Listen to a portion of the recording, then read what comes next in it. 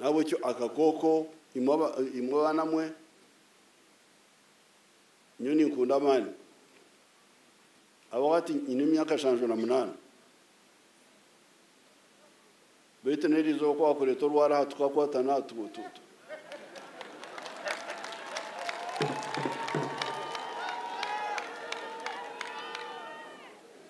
tushobora kirampa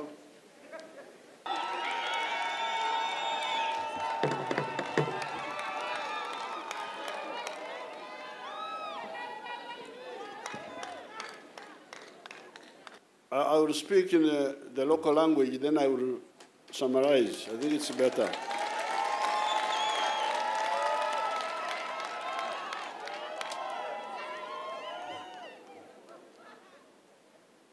Ekyokubanza abanyarukungiri ninyenda ko batabacha ku rwombuzahe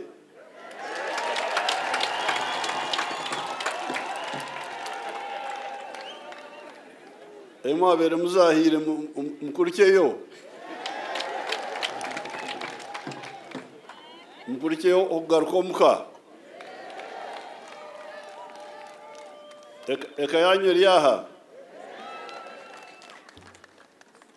ekayanyu nimanyisa NRM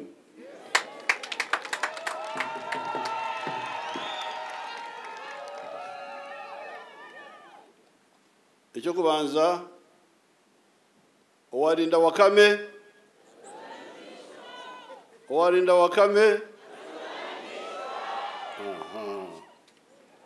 atuma yagarkamu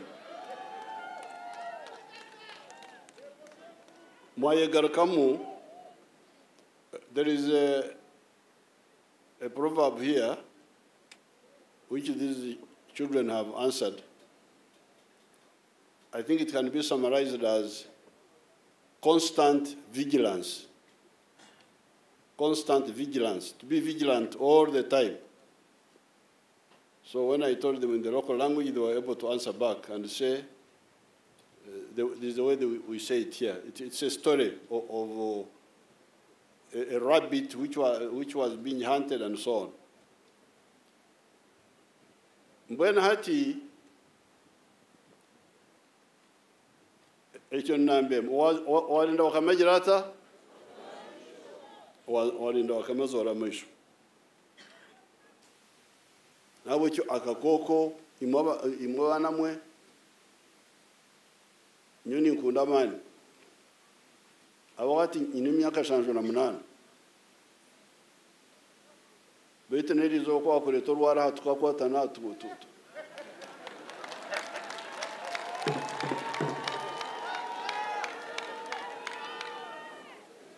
tushobora kirampa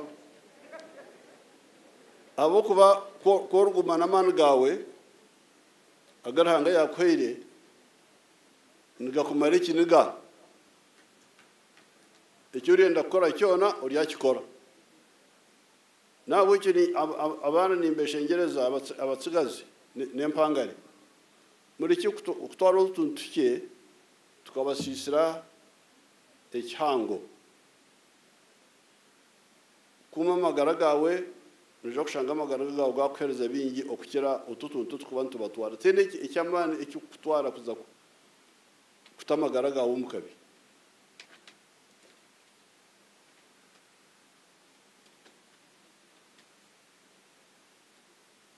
konge cyakana no okubangira abantu baitu abashikirwa akakwatwa kako okubabangira to give them solidarity mwino kukikora nakyo cyabo kuba nubarabe ainaka koko konka kutukumbangira yanywe mbazi atajigayireho na hangara na kwelimiru mwindi kungetere yamana munongeri yamana kiyamahita kujibasa bitindijo imirimo yaka yo mu office nagikoreye nagumaho na hangara okusya umbukuru nabo ekyo kumbe tubentirebe mpopora na yararekera nareba ngurukungiri atomu Uganda yona ko kumahurura abantu batano harburigana bainaka koko Uganda yona konka bakukira obubi ukuba kubi n'abakarangara abantu 16 aharigana bainaka koko Rukungiri eri umwanya gwe 14 Uganda yona abantu 8 bainaka koko aharigana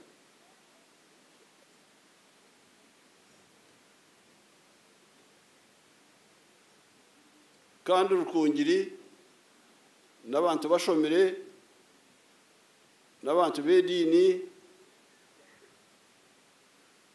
Church of Uganda lyaha Kinyasano Nyakibare lyaha n'abasalamu nabonka barebaho n'aba bashyabo izira abakuburira abarokore nabo nimbarebamo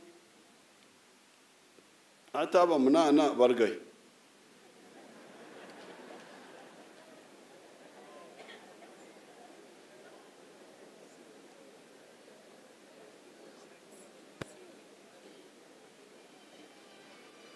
kandi mureke kwatsa ebinabiriya abo kuba ugumusheje wa kitongore cya sirimu yatandikira je bihandiko arupapuro rwakana omukatabo abarukungiri bari umwanya gwe 14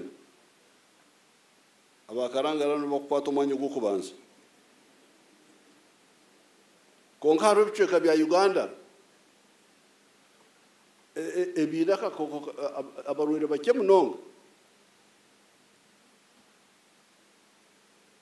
twara extrakan baketa Maracha. Didn't I hear that one of the MPs was coming from Maracha? Come here and they see you. Come forward. Where is she?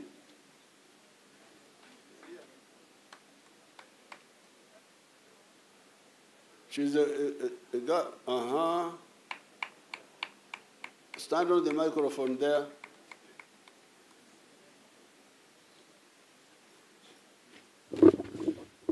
Ingonia.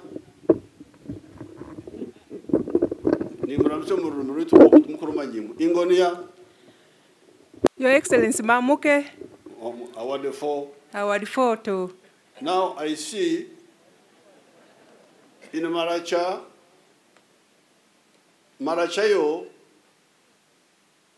Ombantu Igana, Omuntomu and Nuenakako.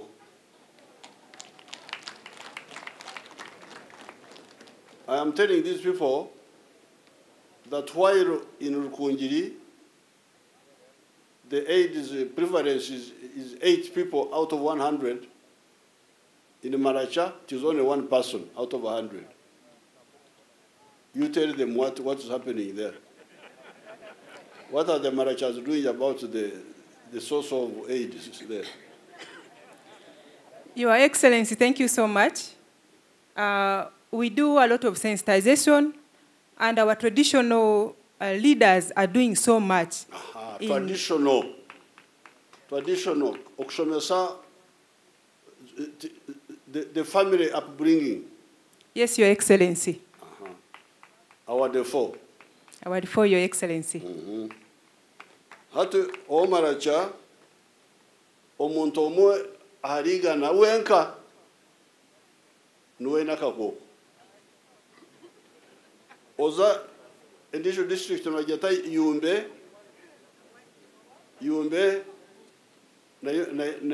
na marugu arankaba ukona yeno montomwe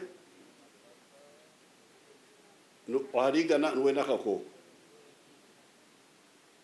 Oza Kotido Kotido n'omuntu omwe tarikuhika 0.9% abakoromojo abatashomire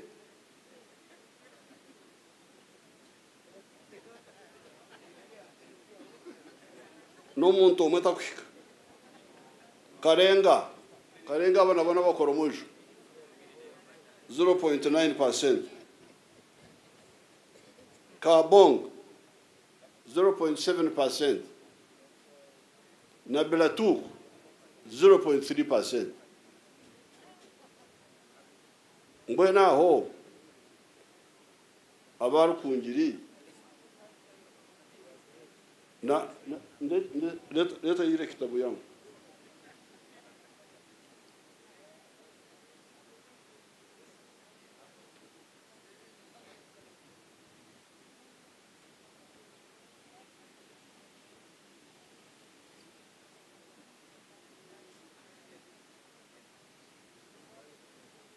atabarkwebembera mukakoko there's a districts ziri abarkwebembera Karangara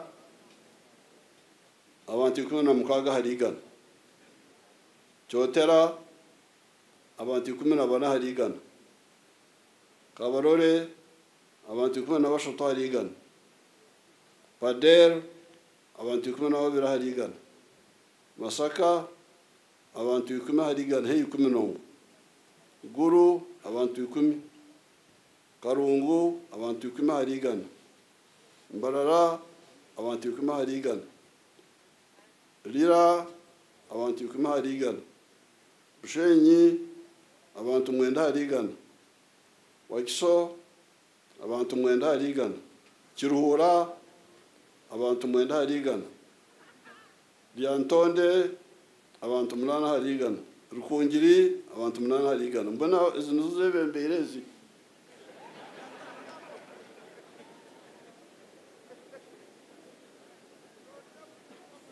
Dero abantu abatashomire abari inyuma ko kutandikira nkari Bududa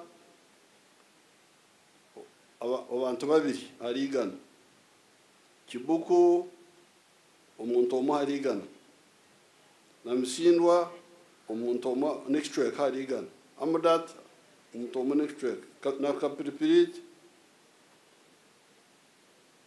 umuntu omwe harigana Terego umuntu omwe harigana na Park umuntu omwe Parisa umuntu omwe Maracha umuntu omwe Yumbe umuntu omwe Kotido n'omwe takuhika Karenga n'omwe taruhika Kabong n'omwe takuhika na Beratuku n'omwe takuhika nabwekyo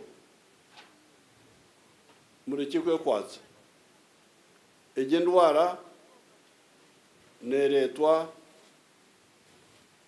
okwekwatijaga kwata magara ga wijaga aho katware abanye-Uganda bamwe endwara ninke mnonga umbucweka byabo ahandi niho yahiguru nabwekyo nimbashabe ibintu bibiri ecyo kubanza utakarwira utarwara abo kuba kurwara no kwereze mbazi nikitwa hari wakukozire icyo muzungu arakweta potential icya kabiri kora arwari raguza reka kweshereka kandi kora raguze uhamira mbazi icya kashatu mureke kweshanya abarwiri aboko no bararwire nabaza kuhangara kandi nasa gukora imirimo mingi okwiyeho mike eyamana munonga eri kumureba nibi bintu bishatu So what I was telling these people is that the best thing for AIDS is prevention. Avoid. And the reason for avoidance being the best solution is that if you get infected, even when we put you on these treatments, there are certain activities which need a lot of physical exertion which you may not manage. Like, for instance, army work, joining the army. Therefore, even when we keep you alive through the ARVs, you will have cut off some of your potential. It will be like a PWD, person with a disability. Noboa Muga. So that's the main point, that was the first point I was saying in our local language. Secondly, I was telling them that this is very easy to avoid because we no longer have AIDS of accident like we used to have in the past. Because in the past, you could get AIDS through blood transfusion. You could get AIDS through the mother to child. You could get AIDS through unsterilized syringes in the hospital. But all those were eliminated. All those were eliminated by the interventions we did over the time.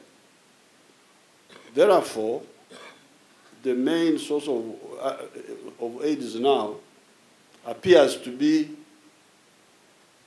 behavior related, where you do what you shouldn't do, and then you get AIDS. So therefore, I really am determined to insist on this behavior change.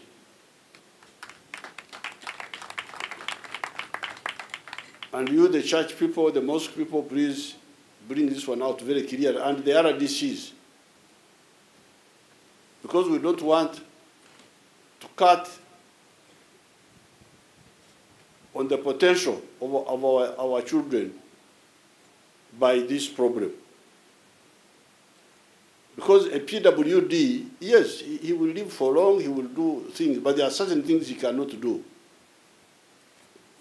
That's why we say PWD, person with disability. So this was the point number one. Number two, I was telling them that if you get infected, then get tested, get treatment, and stick to the treatment.